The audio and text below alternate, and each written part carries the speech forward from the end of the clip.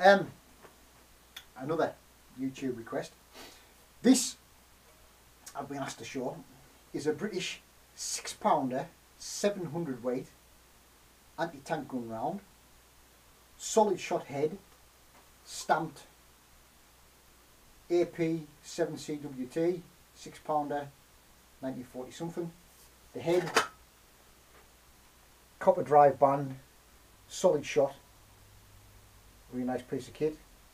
The shell cases of 6-pounders are quite interesting because in some cases the 6-pounder anti-tank gun was used in action with normal 6-pounder rounds, but they were also marked on the bottom of the case by hand for armour piercing, discarding sabot rounds and normal armour piercing rounds.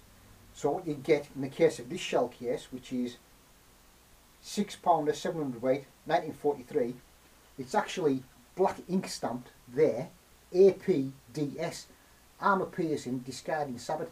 This so the soldier could identify the head that was on it, because sometimes they went into action with normal rounds in, and then a few rounds later on it would have an armour piercing round, so they needed to denote it. Also, upstairs somewhere, I can't lay my hands on them, I've got 2 relic shell cases which were fired by the 6-pounders of the airborne artillery at Arnhem, and on those shell cases, actually physically welded onto the bottom are the letters AP, and they've been rubbed down to denote to the airborne guys that they're armour piercing rounds. So anyway, this is 6-pounder anti-tank gun, head, shell case.